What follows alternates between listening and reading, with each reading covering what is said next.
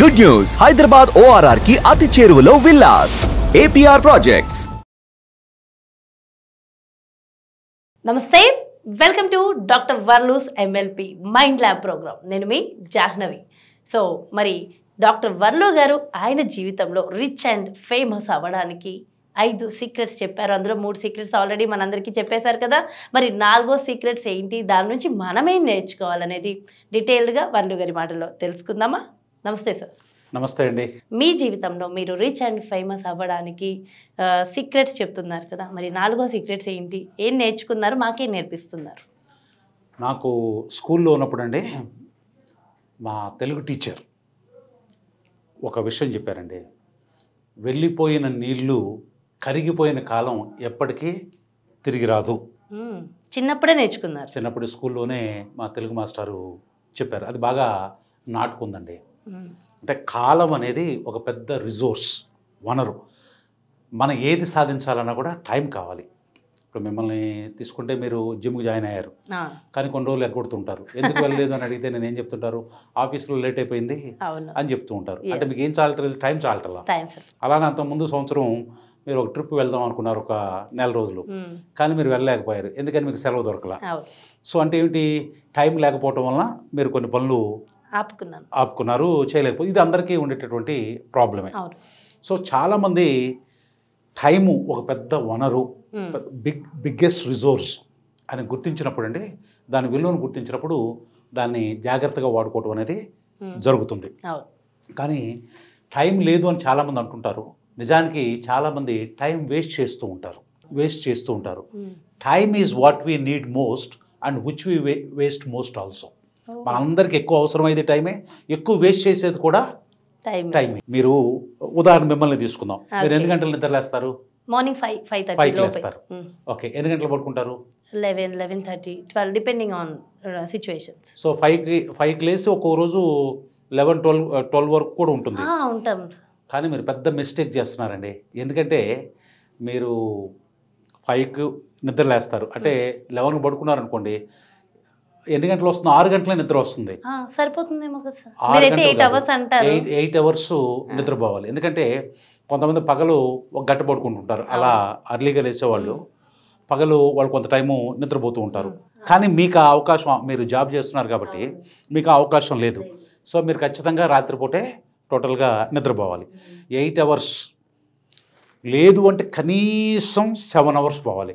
7 hours కంటే తగ్గిందనుకోండి, మీ హెల్త్ని, మీ ఆయుర్దాయాన్ని తగ్గించుకుంటున్నట్టు అవుతుంది. సో ఒక్కరోజు ఎప్పుడన్నా, కానీ నేను 6 o'clock ఒకవేళ లేచాను అనుకో సార్, అంతా హరిబరి అయిపోతుంది, అసలు టైం సెట్ కాదు. లేదు, మిమ్మల్ని 6కి లేవమని అంటలా. ఎందుకంటే మీరు ఆఫీస్కి రావాలి, మీ ట్రాన్స్పోర్టేషను ఇదంతా ఉంది కాబట్టి మీకు 5కి లేస్తేనే అన్నీ కూడా ఆఫీస్కి కరెక్ట్గా 9:30కి రాగలుగుతారు. అయితే ఏం చేయాలంటే ఎర్లీగా పడుకోవాలి. మీరు పడుకోవటం అనేదాన్ని ఇప్పుడు 11, 11:30 అవుతుంది కదా, కాదు, దాన్ని మీరు అట్లీస్ట్ 10కి తీసుకురావాలి. నేను ఇంటికి వెళ్ళేదే 9, 10 అలా అయిపోతుంది. ఇంటికి వెళ్ళడమే లేట్ అయిపోతుంది. దేనికోసం? What is it for? ఇదంతా కూడా దేనికోసం? ప్లాన్ చేసుకోవాలి.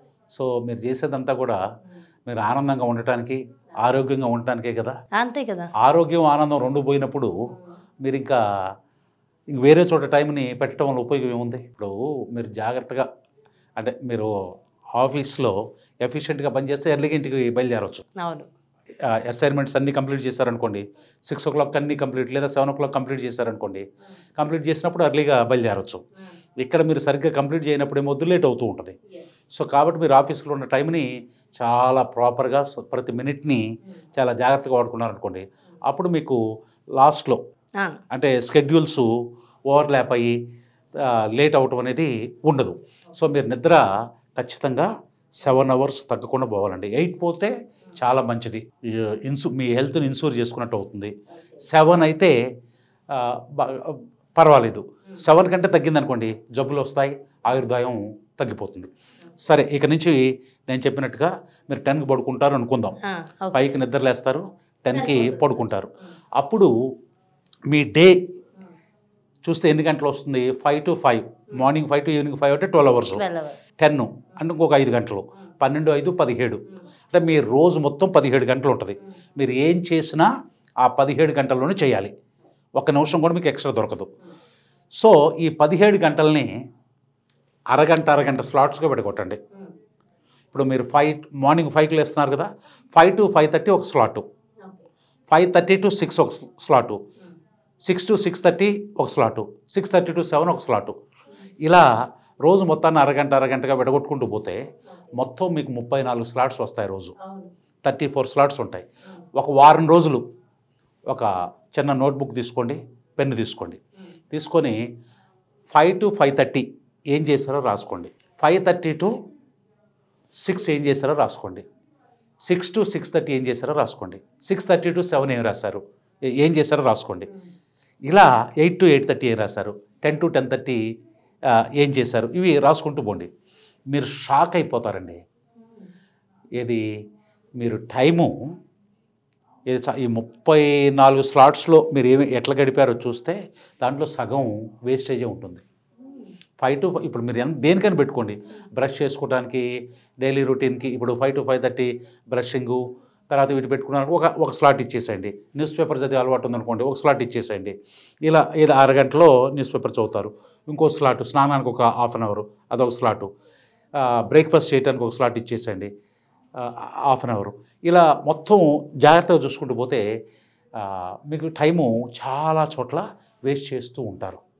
మీకు టైం లేదు అనుకుంటారు, కానీ టైం లేకపోవడం కాదు. 34 స్లాట్స్ని ప్రతి అరగంటని ఒక యూనిట్గా తీసుకొని దాన్ని సద్వినియోగం చేసుకుంటున్నామా లేదా, ఎక్కడ వేస్ట్ అవుతుందో చూసారనుకోండి, షాక్ తగిలినంత పని. ఎక్కువ వద్దు, 1 వీక్ మీరు రికార్డ్ మెయింటైన్ చేయండి, మీకే తెలిసిపోద్ది ఎక్కడ వేస్ట్ అవుతుంది అనేది. So time is what we need most and which we waste most also. మనందరికీ బాగా అవసరమైన టైమే, ఎక్కువ వేస్ట్ చేసేది కూడా టైమే. సో దీన్ని ఒక్కసారి అంటే మానిటరింగ్ అంటాం, ఇలా ఒక్కసారి 1 వీక్ మానిటర్ చేయండి, మీరు ఎక్కడెక్కడ టైంని సేవ్ చేసుకోవచ్చో మీకు అర్థమైపోతుంది. ఓకే, ఇది ప్రతి ఒక్కరికి కూడా ఇలానే యూజ్ అవుతుంది అంటారా? ప్రతి ఒక్కళ్ళు కూడా సరే, కొంతమంది 6 గంటలకి నిద్ర లేవచ్చు, 6 గంటలకు నిద్ర లేచి వాళ్ళు 11కి పడుకోవచ్చు. కొంతమంది 7 గంటలకి నిద్ర లేవచ్చు. సో 7 గంటల నిద్ర లేచినప్పుడు వాళ్ళు లేట్గా పడుకుంటారు, అంతే కదా. ఇక్కడ వాళ్ళకి ఎక్కువ నిద్రపోతున్నారు కాబట్టి అక్కడ లేట్గా పడుకోవటం అనేది ఉంటుంది. ఏదైనా సరే 7 అవర్స్ తగ్గకుండా నిద్రపోయినప్పుడు మిగతా టైంని మీరు డివైడ్ చేస్తే మీకు దగ్గర ఎవరికైనా కూడా కనీసం 30-32 స్లాట్స్ వస్తాయి. ఒక్కొక్క స్లాట్ని మీరు చూస్తే దాన్ని సద్వినియోగం చేసుకుంటే టైం చాలకపోవడం అనేది ఉండదు. అది మన ఫీలింగ్ అనమాట. టైం చాలటలేదు.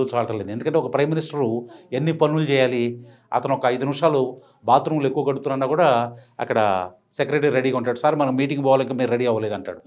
సో ఎన్ని మీటింగులు ఎంత ఉంటుంది, అయినా కూడా వాళ్ళు అన్ని ఎలక్షన్లలో పార్టిసిపేట్ చేస్తారు, పెళ్ళిళ్ళకి పోయేస్తుంటారు, విదేశీ పర్యటనలు పోతారు, రోజువారీ కార్యక్రమాలు చేస్తారు, అన్నిటికీ టైం సరిపోతుంది కదా. సో వాళ్ళు ఎక్కడ కూడా టైం వేస్టేజ్ అనేది ఉండదు. మీరు రిలాక్స్ కాదలుచుకుంటే అరగంట పెట్టుకోండి, 1 స్లాట్ 2 స్లాట్లు పెట్టు, ఆ 2 స్లాట్లో రిలాక్స్ అవ్వండి. మీరు ప్రతి స్లాట్ చాలా వాల్యుబుల్. మీరు టీవీ చూడదలుచుకున్నారు, 2 స్లాట్స్ ఇవ్వండి, 1 గంట టీవీ చూసుకోండి, మీకు ఇష్టమైన ప్రోగ్రామ్స్. మిగతా ఉన్నాయి కదా, 2 స్లాట్స్ పోయినా కూడా అక్కడ 1 అవర్ కదా పోయేది. సో ఇలా మనం ఒక్కసారి మానిటర్ చేసుకుంటే ఎక్కడ టైం వేస్ట్ అవుతుంది అనేది మనకి తెలుస్తుంది. చాలా టైం మనం ఊరకు కూర్చొని ఆలోచిస్తున్నాం అనుకుంటూ జరిగిపోయింది. ఫోన్లలో సగం టైం వేస్ట్ చేస్తాం. ఆ ఫోన్లో కూడా ఏమిటి, ఏమైనా ఇంపార్టెంట్ కాల్, ఏమైనా బిజినెస్ కాల్ ఉందా? కాదు. ఎవరేం పంపించారు, స్టేటస్ ఏం పెట్టారు, ఫేస్బుక్ లో ఏముంది, ఇన్స్టాలో ఏముంది, వీటిని చూస్తూ ఉంటాం. అవన్నీ మనకి అవసరం లేదు కదా, దాంతో టెన్షన్ పెరుగుతూ ఉంటుంది. ఇప్పుడు వాళ్ళు ఏదో మంచి డ్రెస్ వేసుకొని చాలా బ్రహ్మాండంగా కనపడ్డారు అనుకోండి, నేను కూడా అలా అయితే బాగుండు అనిపిస్తుంది. అవ్వటానికి ఏం చేయాలనేది దాని గురించి ఆలోచిస్తూ ఉంటారు. సో వాళ్ళు ఎవరో మొన్న ఒక టూర్ వెళ్ళొచ్చారు, ఒక ఐలాండ్స్కి వెళ్ళొచ్చారు. సో ఆ ఫోటోలు పెట్టారు. నేను ఎప్పుడు వెళ్ళాలనుకుంటాను, మీకు టైం సెలవు దొరకట్లేదు. దాంతో వరీ తప్పిస్తే వరీయే మిగతా ప్రొడక్టివిటీ కూడా దెబ్బతింటుంది. సో వాటితో మనకి ఎప్పుడైనా ఒక 5 నిమిషాలు చూసుకోవచ్చు సరదాగా, అంతేగాని ఎప్పుడు రోజులు దానికి కూడా టైం పెట్టండి. మొత్తం ఒక స్లాట్ పెట్టండి, ఈ స్లాట్లోనే ఇన్స్టా చూస్తాను, ఫేస్బుక్ చూస్తాను, యూట్యూబ్ చూస్తాను, లేదా ఇంకోటి చూస్తాను, ఒక స్లాట్ పెట్టండి. అది మీరు ప్రొఫెషన్ ఇదే కాబట్టి, మీడియా కాబట్టి మీరు 3 స్లాట్స్ పెట్టుకోండి. మిగతా వాళ్ళు మీ కాంపిటేటర్స్ ఏం చేస్తున్నారు, ఎలాంటి వీడియోలు ప్రొడ్యూస్ చేస్తున్నారు, తర్వాత ట్రెండింగ్ ఏముంది, ఏ సబ్జెక్టులు బాగా పోతున్నాయి, రీసెర్చ్ అవసరం ఉందో మిగతా అన్నీ కూడా మీరు అంతా కూడా హిందీలో ఏం చేస్తున్నారు, ఇంగ్లీష్ వీడియోలు ఏం పోతున్నాయి, మొత్తం కూడా ఒకసారి దానికి రీసెర్చ్ దానికి ఒక 2 స్లాట్స్ పెట్టుకోండి. ఆ స్లాట్స్లో చూడండి. మిగతా టైంలో పని చేసుకోవాలి, మీకు ఏ పని అయితే ఉందో అది చేసుకోవాలి. రిలాక్స్ కండి, ఎంజాయ్ చేయండి. దేనికైనా ఒక స్లాట్ పెట్టుకోండి. స్లాట్ పెట్టుకొని అలా చేసుకుంటూ పోవాలి. అప్పుడు టెన్షన్ ఉండదు, హరిబరి ఉండదు, అన్నీ కూడా చాలా బ్రహ్మాండంగా జరుగుతాయి అన్నమాట. ఓకే, ఇవన్నీ మీరు చిన్నప్పుడే నేర్చేసుకున్నారా సార్? అంటే నేర్చుకోవడం చిన్నప్పుడే నేర్చుకున్నా. దాన్ని ఇంప్లిమెంట్ చేయటం అనేది గ్రాడ్యువల్గా చేసుకో. అంటే నేనేమిటంటే I was force to do all these things. ఎందుకంటే నేను 10th క్లాస్ అయిపోయిన వెంటనే నేను టీచింగ్లోకి వచ్చాను. 10th మార్చిలో పరీక్షలు రాశాను, మేలో టీచింగ్ మొదలుపెట్టాను 10th వాళ్ళకి. సో అప్పుడు ఏమవుతుంది, టీచర్ మరి క్లాస్కి రెగ్యులర్గా వెళ్ళాలి కదా. అవును. ఇప్పుడు నాకు తప్పదు, ఐ వాజ్ ఫోర్స్డ్ అనమాట. ఏది ఆ టైం వాళ్ళకి 10కి రమ్మని అనుకోండి, 10కి వెళ్ళాలి. తర్వాత నేను 10th క్లాస్ వాళ్ళకి పాఠం చెప్పాలంటే ప్రిపేర్ అవ్వాలి కదా. అవును. నేను తర్వాత బయట టైం వేస్ట్ చేసుకుని కుదరదు. బాగా ప్రిపేర్ అయిపోతేనే వాళ్ళకి చెప్పగలుగుతాను, వాళ్ళకి డౌట్స్ తీర్చగలుగుతాను. సో నాకు తెలియని పదాలు ఏమైనా ఉంటే డిక్షనరీ చూసుకొని మీనింగ్స్ రాసుకుంటూ ఇదంతా కూడా చేయాలి. I was forced. నేను ఎర్లీగా వర్క్ చేయడం మొదలుపెట్టాను కాబట్టి స్టూడెంట్గా ఉన్నప్పుడే నాకు ఇక తప్పల. సార్ అదేవిధంగా చాలా ఎఫెక్టివ్గా వర్క్ చేయాలని అనుకుంటాం, కానీ చాలా నీరసం అయిపోయి డీలా అయిపోతూ ఉంటాం. అలా కాకుండా ఎఫెక్టివ్గా వర్క్ చేయాలంటే మరి ఏం చేయాలి? టైంని ఎలా ప్లాన్ చేసుకోవాలి? దీనికి పొమడారో టెక్నిక్ అని ఒకటి ఉందండి.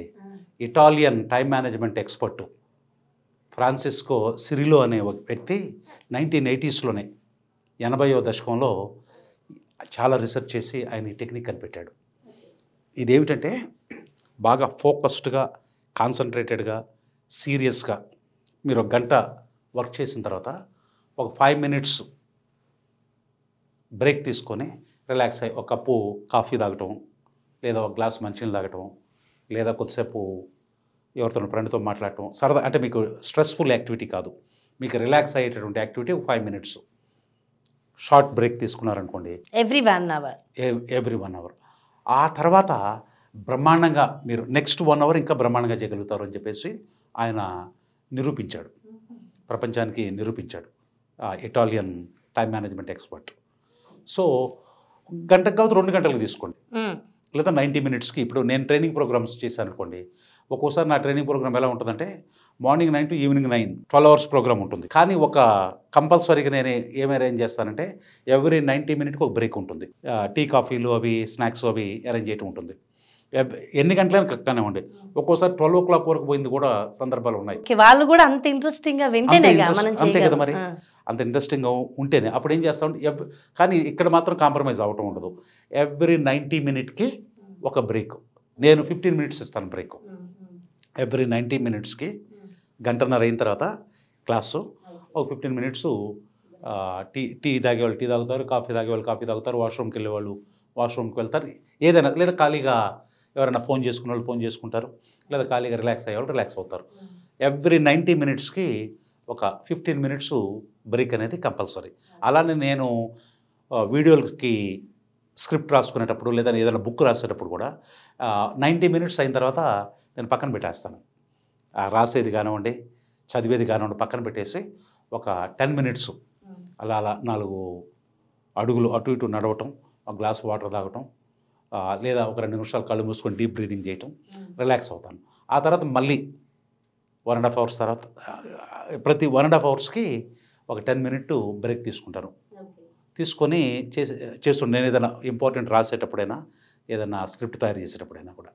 సో ఇది చాలా అద్భుతంగా పనిచేస్తుందని చెప్పేసి ఈ కార్పొరేట్ కంపెనీస్లో చాలా వాటిలో వాళ్ళకి రిస్ట్రిక్షన్ ఉండదు. 1 గంట వర్క్ చేసుకుని వెళ్ళేసి వాళ్ళకి బ్రేక్ ఉంటుంది. ఆ కాఫీ మెషిన్స్ అన్నీ కూడా రెడీగా ఉంటాయి. సో వాళ్ళు కొంతమంది ఆఫీస్లో జిమ్ కూడా చేసుకుంటుంటారు. జిమ్ కూడా ఉంటుంది. 1 గంట వర్క్ చేసుకున్న తర్వాత ఒక 5 నిమిషాలు జిమ్ మీద ఏదో చిన్న ఎక్సర్సైజ్ చేసి గూగుల్ లాంటి కంపెనీలు అయితే ఇవంతా హ్యాపీగా వాళ్ళంతా ఈ రీసెర్చ్ని ఫాలో అవుతున్నారు. సో అప్పుడు మీ టైము వాడుకోవడం ఒకటి, ఆ టైంలో ప్రొడక్టివిటీ కూడా ఉండాలి. ఎప్పుడు కూడా చాలామంది ఏమనుకుంటారంటే రెస్ట్ ఈజ్ వేస్ట్ అనుకుంటారు. రెస్ట్ వేస్ట్ కాదు. రెస్ట్ ఏం చేస్తుందంటే పని చేసే సామర్థ్యాన్ని బాగా పెంచుతుంది. ఇంతకుముందు కూడా నేను ఒకసారి చెప్పాను, మీరు జిమ్కి వెళ్తారు కదా, మీకు జిమ్ అనుభవం ఉంది. మీరు డంబెల్స్ లేపుతుంటారు. ఒక సెట్టు 20 చేశారు. 20 తర్వాత ఇంకో 2 లేపలేరు. ఓ 5 seconds బ్రేక్ ఇచ్చారనుకోండి, మళ్ళీ ఇంకో సెట్ చేస్తారు, మళ్ళీ 20 చేయగలుగుతారు. మళ్ళీ ఇప్పుడు ఇంకొక 2 పెంచండి, పెంచలేరు. కానీ మళ్ళీ ఒక 5 కానీ 10 సెకండ్స్ కానీ బ్రేక్ ఇచ్చి మళ్ళీ మూడో సెట్ చేయమంటే చేస్తారు. ఎంత మనం ఇచ్చింది 10 సెకండ్స్ బ్రేకే లేదా 5 సెకండ్స్ బ్రేకే, కానీ మళ్ళీ 20 చేసే సామర్థ్యం వచ్చింది. అదే కంటిన్యూస్గా చేద్దామంటే కాదు. 20 దగ్గర బాగా బలవంతం, అతి బలవంతం చేశారనుకో 21, 22 చెయ్యి వంగిపోతే ఇది ట్విస్ట్ కూడా అవ్వచ్చు, మెలకపడవచ్చు, తర్వాత ఇబ్బంది కూడా రావచ్చు. అది ఆ వెయిట్ మీద కూడా వేసుకోవచ్చు, ఏదైనా ప్రమాదం జరగవచ్చు. కాబట్టి రెస్ట్ ఎప్పుడు కూడా చాలామంది ఏమంటే మొత్తం రెస్ట్లోనే ఉంటారు, అది ఇబ్బంది. అన్నీ చేసి మధ్యలో రెస్ట్ తీసుకోవాలా, 2 ఉండాలన్నమాట. రాత్రి పగల్లాగానే work and rest, rest and work 2. Work ఎక్కువ ఉండాలి, రెస్ట్ కాస్త తక్కువ ఉండాలి. కానీ తక్కువైనా కూడా అది పని చేసుకునే సామర్థ్యాన్ని పెంచుతుంది. సో ఈ టైంని మనం వాడుకుంటే టైంని వేస్ట్ చేసుకోకుండా, ఎందుకంటే పోయిన టైము రాదు. ఇప్పుడు మన 10th క్లాస్లో మనకు 3rd క్లాస్ వచ్చిందని ఇప్పుడు బాధపడుతుంటాం. ఫస్ట్ క్లాస్ ఇప్పుడు 10th క్లాస్లో తెచ్చుకోవడం కుదురుద్దా? కుదరదు. అంతే కదా. ఇప్పుడు చదివే ఎగ్జామినేషన్స్లో స్టూడెంట్ అయితే 10thలో అతను 3rd క్లాస్ వచ్చింది, ఇప్పుడు దాన్ని ఫస్ట్ క్లాస్ చేద్దామంటే ఇప్పుడు చేయలేడు. దేంట్లో చేసుకోగలిగితే ఇప్పుడు చదివే కోర్సులో చేయగలుగుతాడు. సో ఎంత ఎర్లీగా టైం ఇంపార్టెన్స్ని తెలుసుకుంటే మనం జీవితంలో అంత తొందరగా ఎదగొచ్చండి. సార్ నిజంగా ఒక్కొక్క మాట, ఒక్కొక్క వజ్రాయుధం లాగా ఎంత బాగా వెళ్తుందంటే చాలా బాగుంది సార్.